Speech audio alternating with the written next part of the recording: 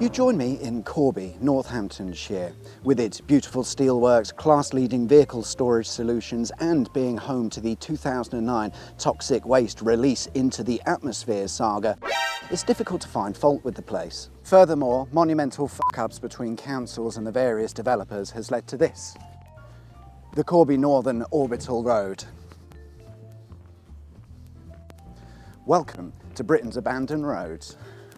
With lots of new build housing estates popping up all over Corby and a general plan to grow the area as a whole, better traffic links and infrastructure was required. Bella Developments agreed to build a new road linking the A43 to the Phoenix Parkway industrial area. That would have allowed traffic to bypass the town altogether, and it would have also opened up a new route for the aforementioned new build housing estates. Plans were submitted in 2006, then granted later on in 2007. What started as a normal everyday plan to build some new houses and a new road turned into a right pickle when Bella Developments went bust in 2015. Curiously, originally the road was billed to be opened within a year or two. For some reason it took them a further 7 years to not finish the road, and then they went bust. This probably counts as more an unfinished road rather than an abandoned one, although Bella Developments did go bust in 2015. Northamptonshire County Council have committed £300,000 of taxpayers' money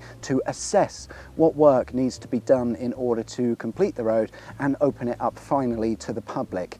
Of course, inquiries, paperwork and everything else is still ongoing, so as to what's going on, who knows? What that means for us, though, is a perfect newly built road with all of the street furniture in place. There's even a bridge. As you walk up, sort of halfway, having crossed the bridge, the street furniture just sort of stops. No more lampposts or central reservations or anything like that. I can only assume at this point the developers had stopped putting money into the project. If you look out on the left, there is a turning that will take you down a road which will allow you to access the back end of the industrial estate. It's gated off at the end, but once upon a time that road would have come up here before they started to build this road, of course. If you decide to come exploring down here, you might see Rockingham Speedway poking through the bushes. That's the disused racetrack that sits in Corby. It's another great example of a monumental fuck-up when it comes to planning and design, but is a story for another day.